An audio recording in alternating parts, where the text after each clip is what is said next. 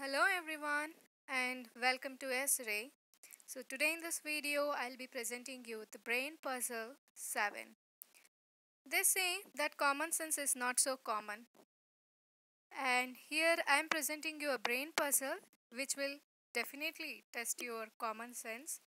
Like anyone can try answering this question, and here you should be a little clever enough to answer. And the question goes this way: you are in a room that has three switches and a closed door. The switches control three light bulbs on the other side of the door. Once you open the door, you may never touch the switches again. How can you definitively tell which switch is connected to each of the light bulb? So, those whoever will manage to find this answer can comment in the comment box and let me see who all can get this answer right. All the best. Thank you and have a nice day.